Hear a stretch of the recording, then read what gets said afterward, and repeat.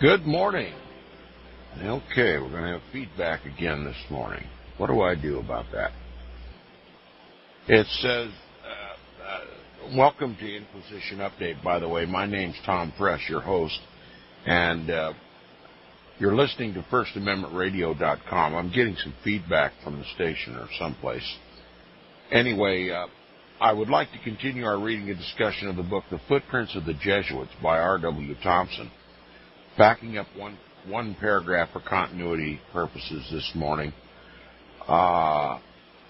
Beginning halfway down the page on page 393, it requires but I'm still getting some feedback from the station. It makes it very, very difficult to concentrate. I wish I could. It sounds like a microphone or something is open at the station. Okay, let me try it again. It requires but limited intelligence to see that the Jesuits alone and not the Church would gain if the principles and policy of Pope Leo XIII should become established. Well, first of all, we have to realize that the principles and policies of Pope Leo XIII came from the Jesuits. He was trained from, I believe, something like the age of 8 years old in Jesuit education. All of his life he was Jesuit trained. The Jesuits gave him his papacy. The Jesuits gave him his mind. The Jesuits gave him his infallibility.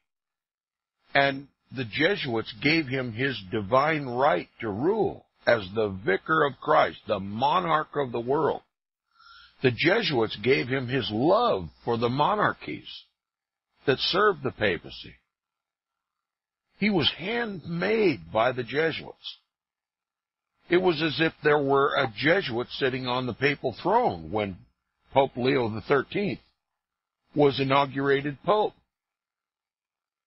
And obviously, since Pope Leo XIII was an automaton of the Jesuits, certainly the Jesuits would benefit if all the policies and principles of Pope Leo XIII were established.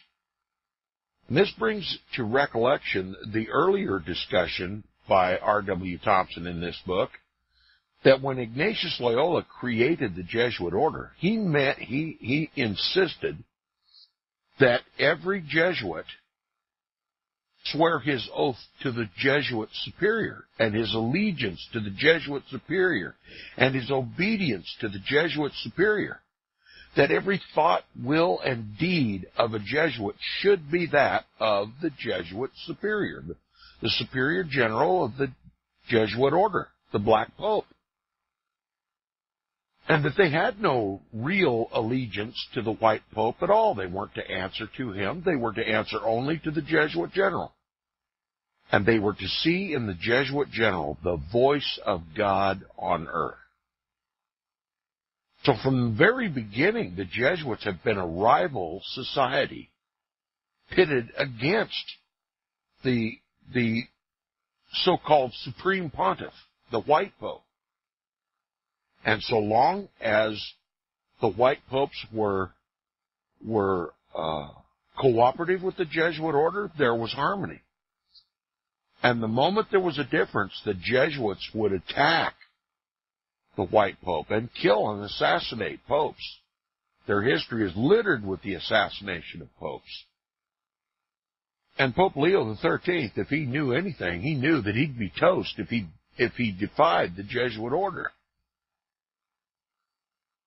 Now it says they, speaking of the Jesuits, would see in such a result cause for rejoicing that the work of their society, the Jesuit order, had been so well done when the youthful and plastic mind of Cardinal Pecci, before he became Pope, Leo XIII, had their doctrine so indelibly stamped upon it that now, when he has become Pope in his old age, he seems to keep himself alive by the stimulating hope of successfully employing the Jesuits to arrest modern progress, to arrest Protestant progress and civilization, and turn the nations back, quote, to the old paths, unquote. That is, to turn the nations back to the old world order. Global monarchisms headed up by the papacy. To put the Pope back on his temporal throne as King of Kings and Lord of Lords. Now, the Jesuits already exhibit signs of exaltation, arising manifestly out of the belief that the pontifical favor and patronage bestowed upon them has caused the world to forget their history. That the pontifical blessing upon the Jesuit order has forced the world to forget the diabolical history of the Jesuits, how they endeavored to fix disrepute upon the Roman Catholic Church by their conduct in India, China, and Paraguay. Remember what they did in Paraguay. They opposed the Jesuit or the White Pope. They wouldn't obey any of the White Pope's laws. They set up their own little nation down there in Paraguay. It was a Jesuit monopoly. China, they pretended to be monks of the Chinese religion. They did the same thing in India. And all the other Roman Catholic monastic orders who witnessed the behavior of the Jesuits simply said they're not teaching Roman Catholicism. They're becoming, they're acting like the religious leaders of the Chinese faith or the Indian faith. They are apostate, and they should be reined in by the papacy. He says, how they endeavored to fix disrepute upon the Roman Catholic Church by their conduct in India, China, Paraguay, and elsewhere. How they disobeyed the peremptory commands of some popes and endeavored to degrade and to humiliate others. How they were compelled to obedience only by the severest methods of reproof. How they were expelled from every Roman Catholic country in Europe and from Rome itself by Pope Pius IX during his last years of his pontificate.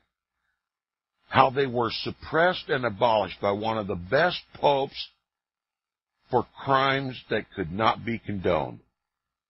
How they abused and vilified his name and memory in order to justify their refusal to obey the authoritative commands of the Roman Catholic Church, and how their revival was excused alone upon the ground that they were better fitted than any other body of men in the world, by habit, education, and training, to become warriors in the cause of political absolutism, or rather restoring political absolutism, after political absolutism had been destroyed by the Protestant Reformation. One has to wonder why the Jesuits are so lauded in the Roman Catholic Church given their history. Because the papacy recognizes that the bark of Peter cannot propel itself without the Jesuits. And that love-hate relationship between the papacy, the White Pope, and the Black Pope has to continue, because the White Pope simply cannot advance himself to global monarchy without the Jesuits' help. So they tolerate all this insolence. They tolerate the papal assassinations. They tolerate the apparent and glaring apostasy of the Jesuits. They can feign any religion they want, infiltrate any religion and all religions with impunity. They don't have to be Catholic. They just have to elevate the papacy and to conquer all the governments of the world to make them subservient to the papal power. So it's a marriage of convenience. It's not a marriage of love. And what we see today, in my view, represents a hostile takeover of the Jesuits, of the so-called chair of Peter in Rome. The condition of the world is now such that the Jesuits can promote themselves to the position that they have always coveted, King of Kings and Lord of Lords. It should shock many Roman Catholics, especially those who are aware of Jesuit history. It should shock and horrify Roman Catholics to realize that there's a Jesuit in the papal chair. But remember, just like R.W. Thompson said, the papacy so lauded the Jesuit order that the world has forgotten their diabolical history. But I'm not going to let my listeners forget. My listeners need to know job number one. Job number one for the Jesuit order is to destroy Protestantism. Because Protestantism, that is the Bible, which is the power behind Protestantism, put the papacy in universal disrepute, calling him Antichrist. It nearly destroyed the papacy. The papacy had no more temporal power. Not just in Protestant countries, but even Roman Catholic countries, as we've enumerated in this book. Even Italy itself, Rome itself, threw off the temporal yoke of the papacy and decided that they would govern themselves in civil matters.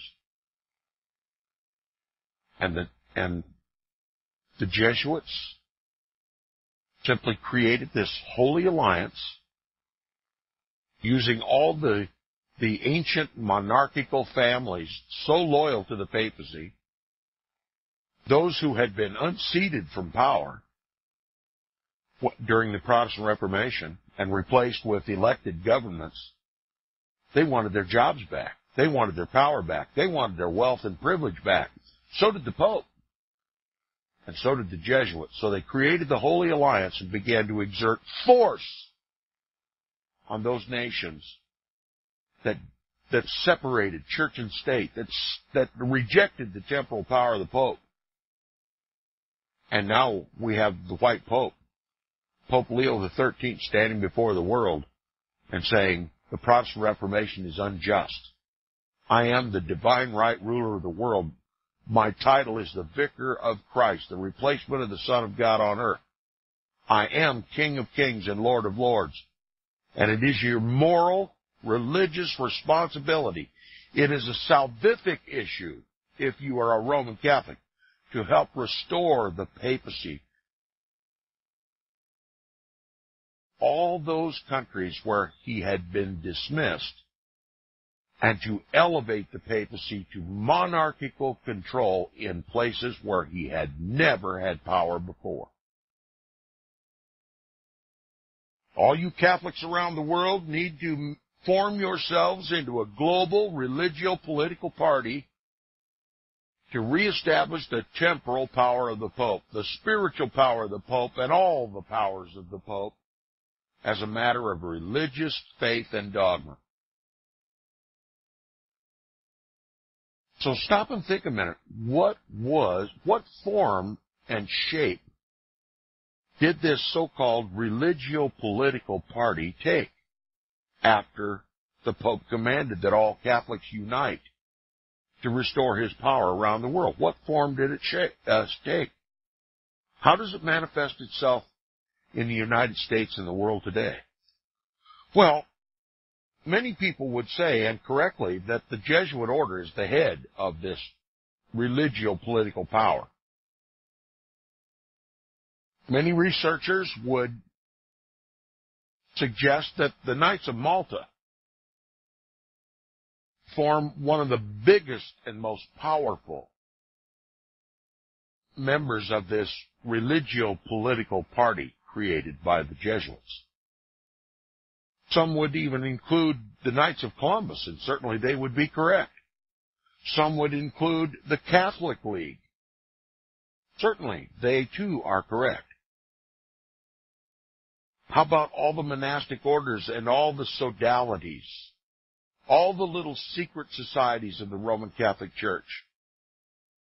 They too would be a part of this gigantic global religio-political party, influencing politics in every level, all the way down to your city administrator,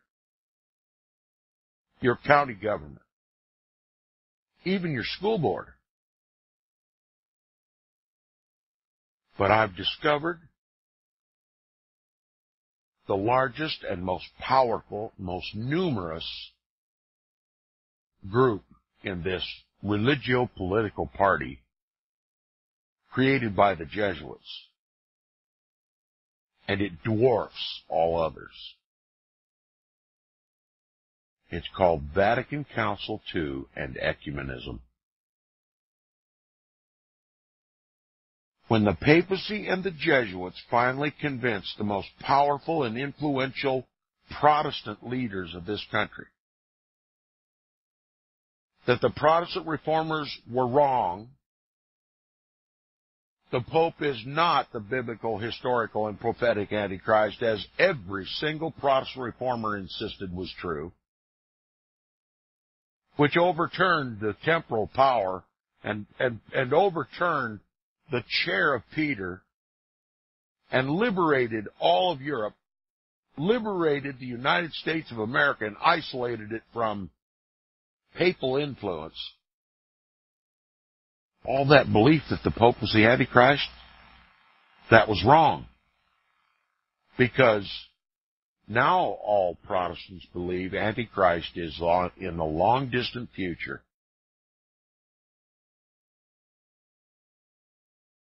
So, the Protestant Reformation was a diabolical attack upon the legitimate throne of Almighty God on the earth, the papacy. That Roman Catholicism is the mother church, the true church of Jesus Christ. And all the harlot daughters are in error. And not only are they in error, they are in grievous error. And to do penance, they must help to restore the temporal power of the Pope, the rightful throne of Jesus Christ on the earth. They must restore that throne by force if necessary. They must form themselves together with pre-existing Roman Catholic religio-political parties and form a gigantic religio-political, a global, gigantic religio-political party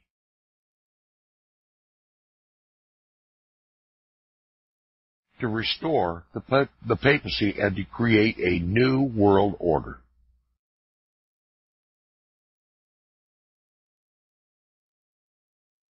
The single greatest, most important, most powerful religio-political force now was that created by Vatican Council II.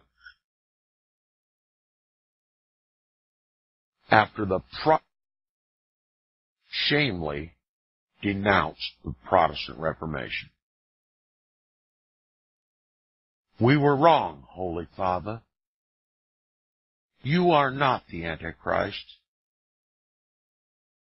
We now know, through Jesuit instruction in the seminaries, that he who is to cause the sacrifices and oblations to cease in Israel, after the Jews begin to make animal sacrifices and eat and drink damnation to themselves, whoever causes those sacrifices and oblations to cease, he will be the Antichrist. And you are exonerated, Holy Father. And we owe it to God, we owe it to Jesus Christ to acknowledge you, Holy Father, as the Holy Father. And submit ourselves to your spiritual and temporal power, Holy Father. To bow at your feet and kiss your ring, Holy Father.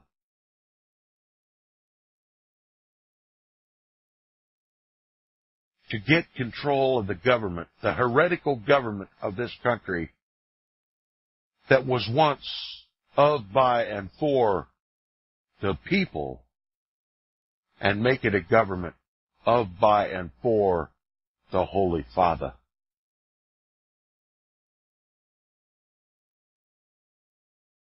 Gigantic religio-political power to restore the temporal and spiritual power of the Pope over the whole globe advanced and had its genesis at Vatican Council II, led by the most famous, the most powerful, the most beloved names in Protestantism.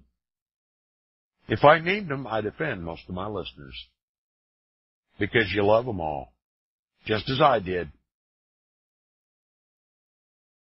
But they were deceived by futurism, dispensational futurism, a creation of the Jesuits. After all, it was their assignment to destroy Protestantism. The only way to do that is through destroying the meaning of the Scriptures, because the Scripture is the basis for Protestantism. It was the Bible that liberated all of Europe. Surely the Jesuits realized that they had no influence over the Protestants unless they could twist the Scriptures like their master Satan does.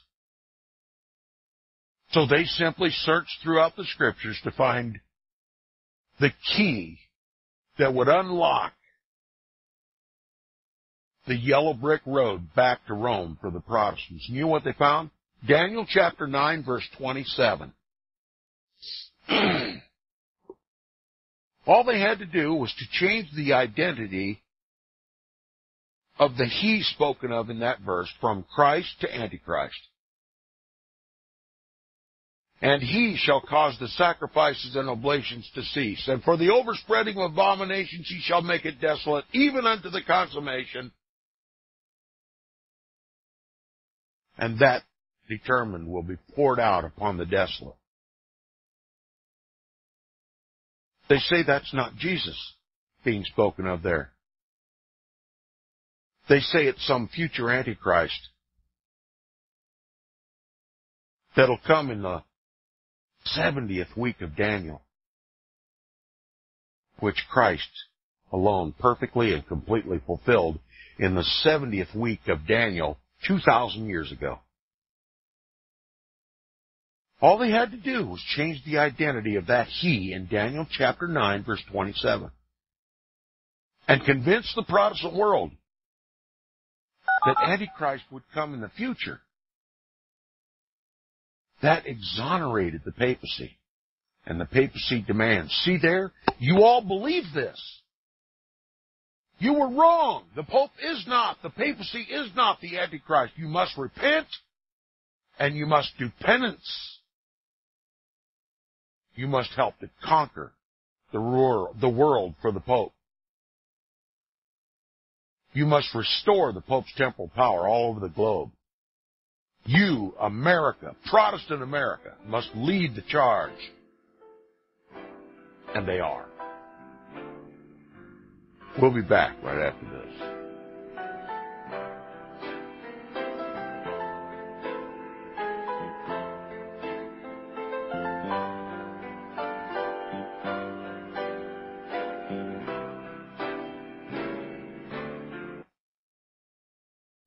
100 days, 100 subscribers at $7 will bring FirstAmendmentRadio.com to the minimum level necessary to sustain it through 2015. Go to support.FirstAmendmentRadio.com. $7 a month. Really, you can afford that for our Protestant First Amendment rights and the gospel of the kingdom message.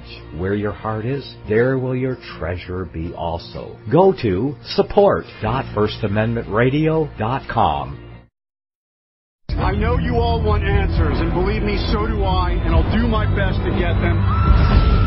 Have you seen the Left Behind movies? Have you read the Left Behind fictional book series?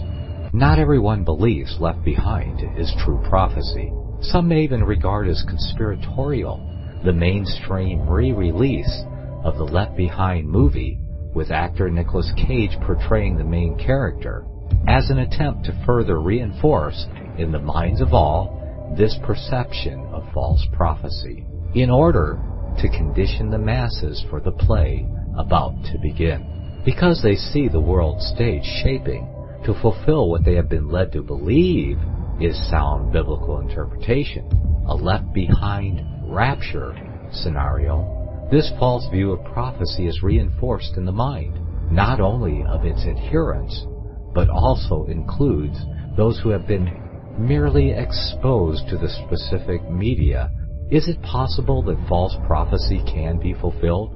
The rapture theories have always been in dispute. Pre-trib, mid-trib, and post-trib disputes have risen up in exclusively evangelical circles of recent history. So that when true believers don't suddenly disappear, this element will easily go by the wayside when all see a new Jewish temple begin to be built. Will this be part of the great delusion that will come upon the whole earth?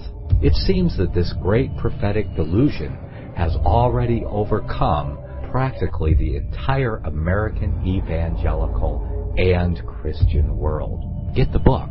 The rapture will be canceled. To learn more, visit crosstheborder.org. That's CROSS, crosstheborder.org. Record budget deficits, bankruptcies galore, and the U.S. dollar is at an all-time low. With today's gloomy economic outlook, safe investments are often hard to find. For over a decade, Melody Cedarstrom at Discount Gold and Silver Trading Company has been helping people secure their future by investing in the precious metals. Melody has the honesty, integrity, and experience that is often lacking in the precious metals business. Let her put it to work for you. Call Discount Gold and Silver Trading at 800-375-4188. That's 800-375-4188.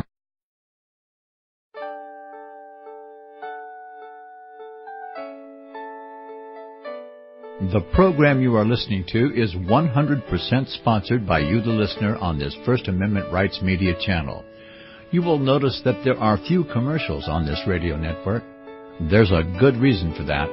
Corporate advertising dollars come with strings that limit program content.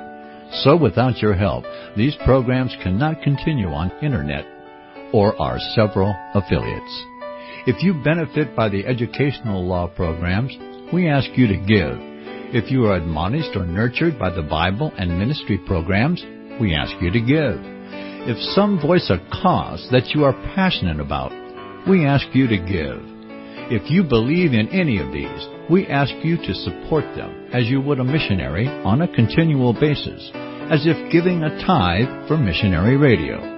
These programs are not commercially viable and must be supported by those faithful to the cause of truth. Look for the button to sponsor your favorite programs at our listen and schedule pages on the Internet. Then, when you subscribe, we will send you the last quarterly MP3 CD of that program immediately, and continue to do so with each new quarter. We will also give you unlimited archive access to all of our programs. We're asking you to give much less than a tithe, so that you may also send support directly to a particular program host, cause, and anywhere else the Spirit may lead you. Do all to the glory of our God and Creator, for His holy nation, the only kingdom that will last forever. Thank you for listening.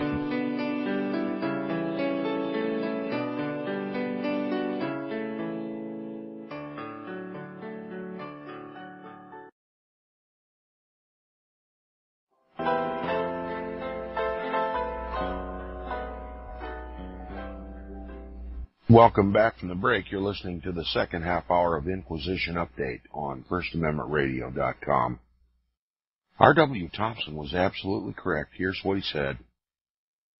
Their revival, the revival of the Jesuit order, was excused alone upon the ground that they, the Jesuits, were better fitted than any other body of men in the world, by habit, by education, and by training, to become the warriors, the single combat warriors, for the cause of political absolutism, for restoring political and spiritual and monarchical and papal absolutism all over the world, first by destroying the Protestant Reformation.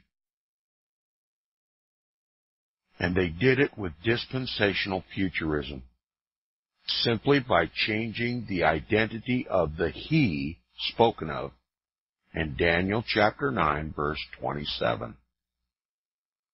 And I reiterate something I said before on previous broadcasts. It was because the Jews had also been misled and misinformed by their religious leaders about Daniel's 70-week prophecy. And because they were misled and confused by their religious leaders about the interpretation of Daniel's 70-week prophecy, they knew not the time of their visitation.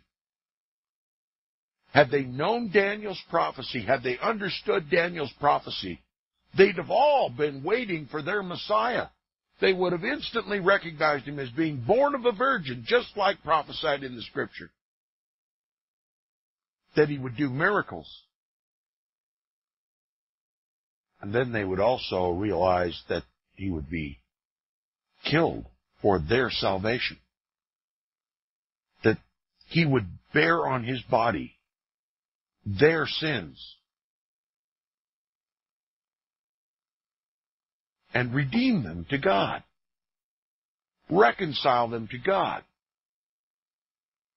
and that they would be then members of a new kingdom, a heavenly kingdom. But they knew not the time of their visitation because they didn't understand Daniel's 70-week prophecy. They were confused about it. Somebody confused the issue. And it was the religious leaders of their day. Oh, now granted, there were some who despised the religious leaders of their day. They knew they were hypocrites, that they were not what they seemed. Pious, powerful, in league with Rome. Certainly, they could not be correct. And some of them took upon themselves to read the Scriptures for themselves and came to the right conclusions. Even Simeon was waiting on the steps of the temple when Mary came to have Jesus circumcised on the 8th day of his birth. Simeon knew by the revelation of the Holy Spirit. Now, how do you suppose the Holy Spirit got to Simeon? Well, I can tell you.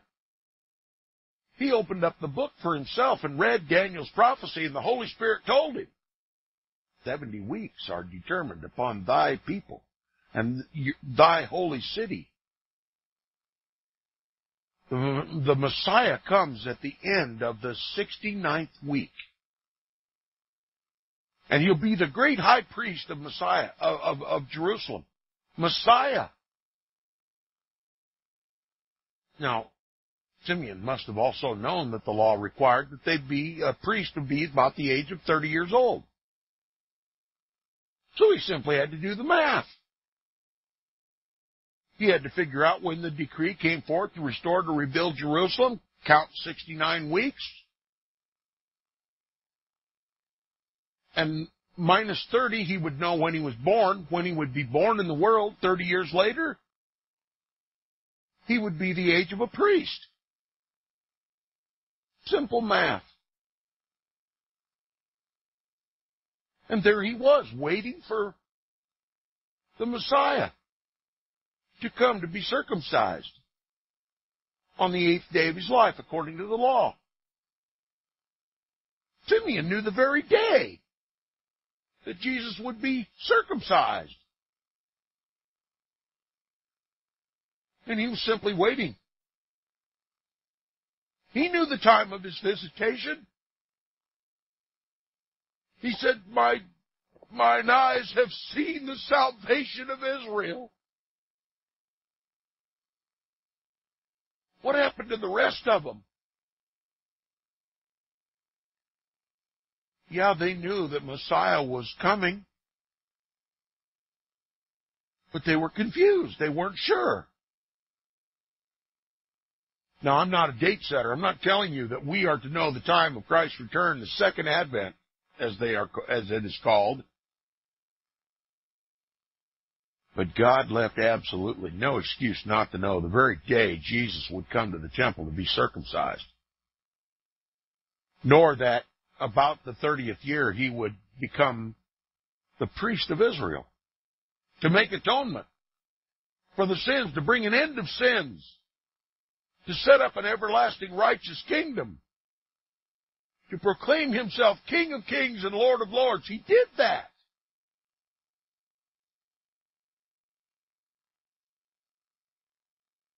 But they just weren't sure. And they ended up crucifying him. Or rather, the religious leaders of his day crucified him. They rejected their lamb. They rejected their Messiah. They slew him wickedly, giving him over to the hands of the Romans.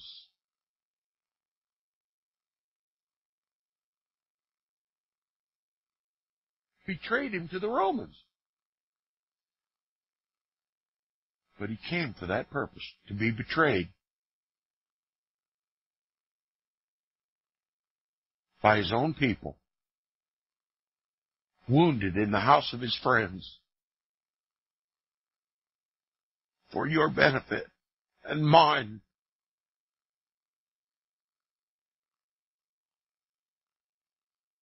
But we face the same problem today. Somebody has confused us.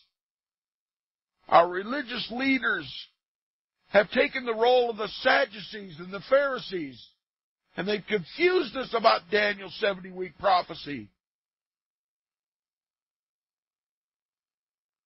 And it's not a matter of knowing the time of our visitation. It's all about now.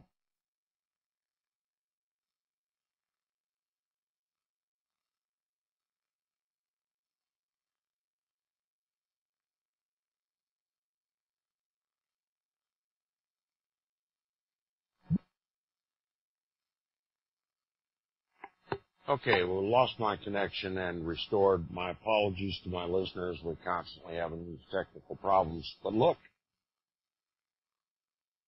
I want my listeners to realize that this Jesuit lie called dispensational futurism, this idea that the Pope is not the biblical, historical, and prophetic Antichrist, and that Antichrist is some future figure who will cause the sacrifices and oblations to cease after he reneges on some 7-year treaty he makes with the Jews. It's the foundation of the New World Order. It's the motivation, the engine, the fuel of the Counter-Reformation. Just as was the knowledge that the papacy was the Antichrist was the fuel of the Protestant Reformation. This idea that the Pope is now exonerated, the papacy is now exonerated, and some future Antichrist has the onus of Antichrist, and the Protestant Reformation was an error. That is the very foundation, not only of the Jesuit-led Counter-Reformation to destroy Protestantism, but it is also the foundation of the New World Order.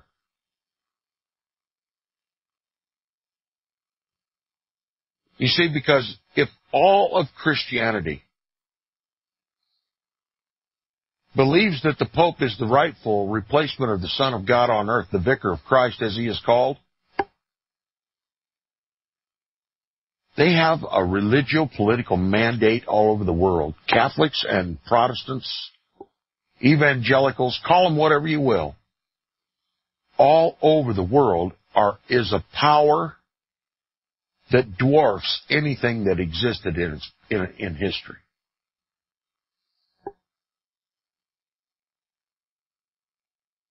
And what it's going to end up is the New World Order. And it could end tomorrow. All of it could end tomorrow without firing a shot. If everybody understood how the Jesuits twisted Daniel chapter 9, verse 27, and changed the identity of the he spoken of from Christ to Antichrist. If we restore the knowledge that all Protestants had prior to about 3 generations ago, that the he spoken of there is none other than Jesus Christ himself, who caused the sacrifices and oblations to cease when he gave up his own life, then the Counter-Reformation would be over. The Jesuits would be exposed as liars and deceivers. The papacy would be restored to the throne of Antichrist, and the whole world again would walk away from the papacy like they did 500 years ago at the Protestant Reformation. We'd have a global Protestant Reformation. As a matter of fact, I believe many Catholics would renounce Roman Catholicism and become Protestant. Then these global crusades, these global papal proxy wars that we've been waging with our own money, driving this country to destitution, would end.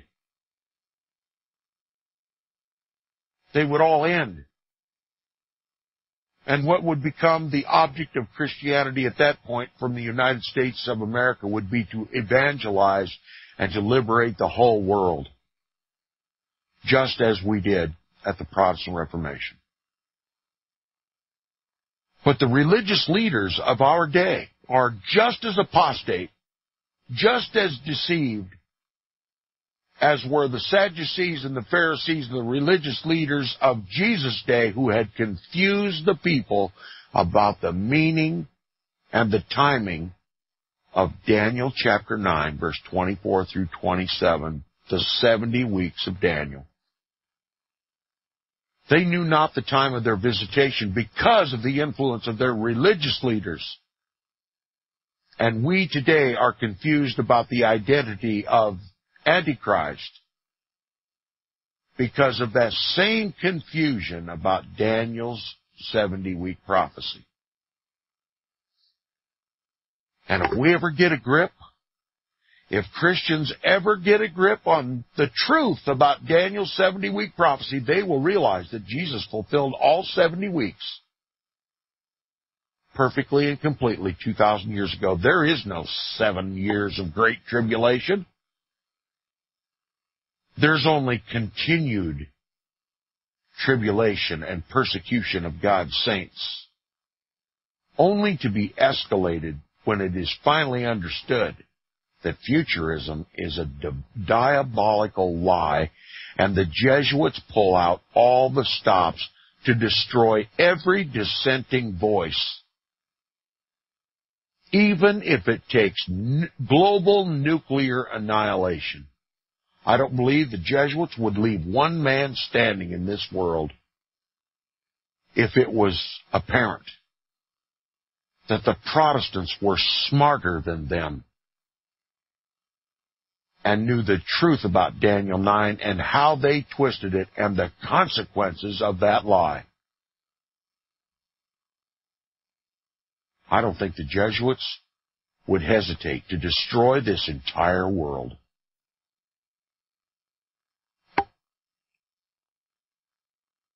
But I don't believe God. I don't believe my Messiah, Jesus Christ the righteous, Jesus Christ the Savior, the one who caused the sacrifices and oblations to cease. I don't believe he'd allow that to happen.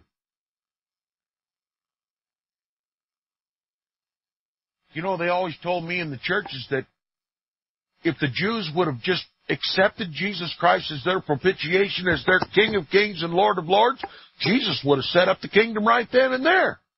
Jesus did set up the kingdom right then and there. They're following the Jesuit lie that the kingdom of Christ is somehow also in the future, that it's not manifest in the world today. It's a diabolical lie. The scriptures say repeatedly, speaking about the kingdom of Christ. And people were added to the kingdom of Christ daily.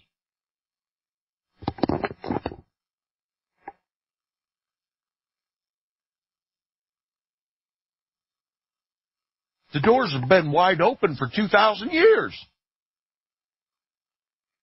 Why do we wait for a kingdom that's already here? Why do we wait for a Savior that's already here? Why do we wait for a liberation that is already here?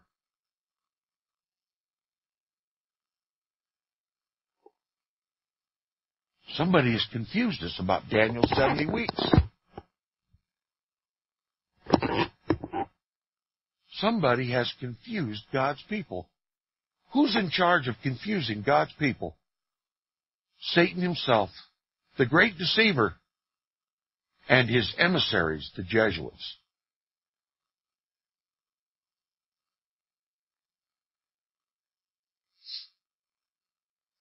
This book, Footprints of the Jesuits by R.W. Thompson, is a very, very, very, very good book. It should be read in every Christian church, both Protestant and Catholic in this country.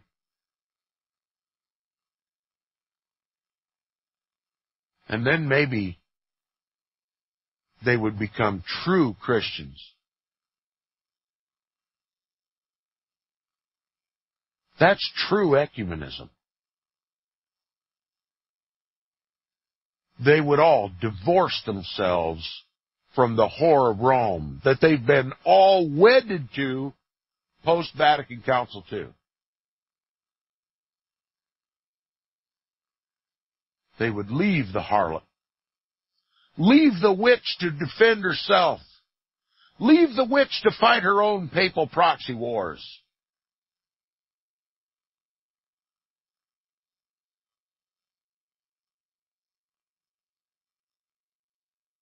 What a day, what a glorious day it would be if God's people would all realize on the same day how they have been deceived about Daniel's 70-week prophecy. What a day for the kingdom of Christ. Catholic and Protestant alike would walk away from what we know today as Christianity, and it would be called Messianity.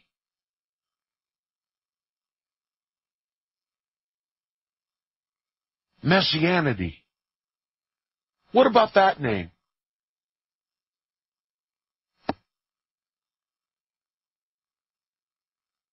The Vatican and the ecumenical evangelibellies together have destroyed the name Christianity.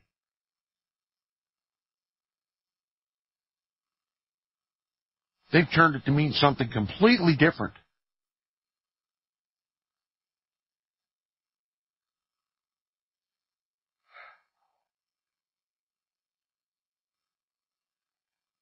You know, I've only just now reached where we left off yesterday. This is startling information.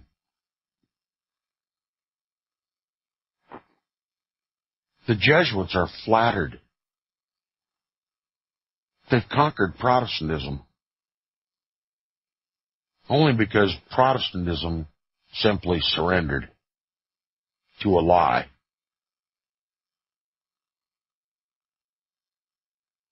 The words of Daniel chapter 9, verse 24 through 27 are so simple, so plain, so unconfusing, that it is a marvel that the Jesuits could deceive anybody about its meaning and its fulfillment in Christ 2,000 years ago.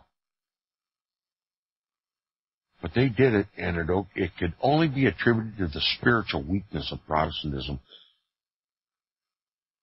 You know, we loved our liberty and our affluence and our wealth too much. We became patriotic to the United States to a fault. We simply left our guard, thinking that we had no enemy in the world. That Antichrist obviously won't come until the last 7 years of time. He's not here now, so we really don't have anything to worry about besides that. Before he shows up in the world, we're going to be raptured out of here. What an ingenious, what a diabolical twisting of the truth.